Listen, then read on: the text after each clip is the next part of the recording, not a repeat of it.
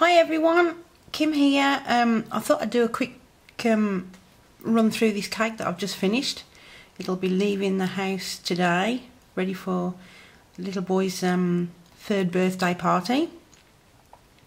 It's a 7-inch on the bottom chocolate and 6-inch on the top, and you can't see it from here, but the top's actually sat back on the cake slightly so that I could put the detail in. The horse came from a tutorial off YouTube, a lady that did a unicorn. So if you look up fondant unicorn, you'll find her. She does some really good tutorials, but I did a horse.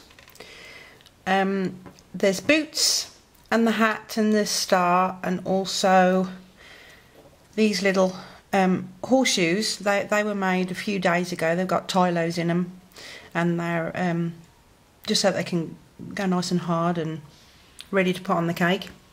Everything's been put on with royal icing to keep it in place, and hopefully most things will pull away and the horse will be able to be taken off, and the little boy can have fun with those things.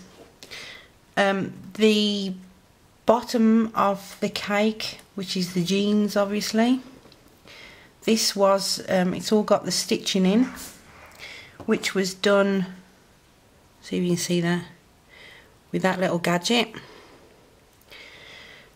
I actually, this piece here, the pocket and the whole of the front is a full piece of fondant, but I started off by covering the bottom just like you would a normal cake. So that's a separate piece, and then I started to put on the seams and the pockets, seam at the back, and then the last thing to go on was the I was going to say belt, it's not a belt, waistband. The top is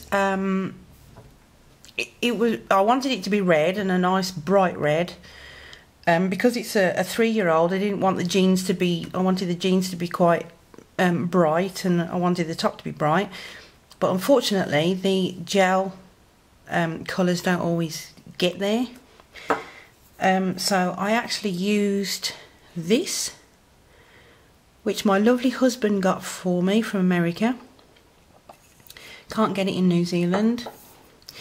And the horseshoes were done with these two cutters. I just cut that out and then placed that inside and cut it out, and then placed a circle inside and cut all the little horseshoes out. And then with the end of that, I did the little, I don't know what you call it, but the little piece that's cut out there. And I actually used, what did I use? A matchstick, so that we've got the little square nail holes.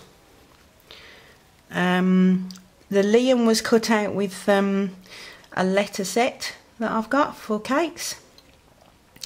And I think that's it really. So if you want to make the same thing, I think there's quite a bit of information in there.